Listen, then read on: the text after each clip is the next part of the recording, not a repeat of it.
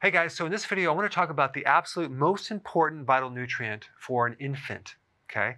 DHA. Now, there are a lot of important nutrients for an infant, but DHA is the most important one because this omega-3 fat makes up 30% of all the lipids for the brain. It makes up 50% of all the lipids for the retina. So DHA is essential in the development of the brain, the size of the brain, and the function of the brain. Now, many infant formulas just don't have enough DHA. And without this very important fat, the cognitive function is going to suffer, the IQ is going to suffer, the size of the brain is going to be smaller, the vision is going to be impaired. Well, where do we get it? Well, we get it from breast milk if you're breastfeeding, which I highly recommend. But when you make the transition from breast milk to actual food, I highly recommend doing some cod liver oil and 1 egg yolk a day, okay?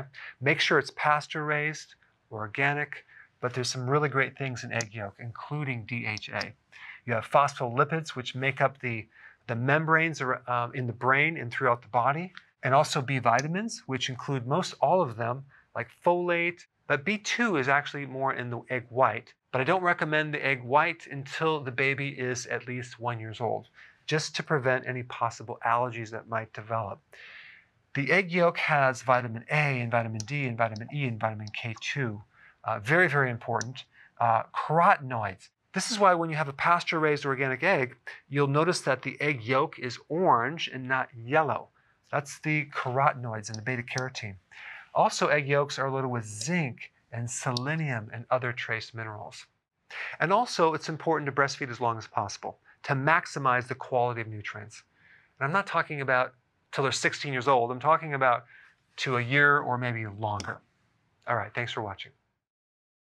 So if you want to get notified with all my content, click the notification bell next to subscribed.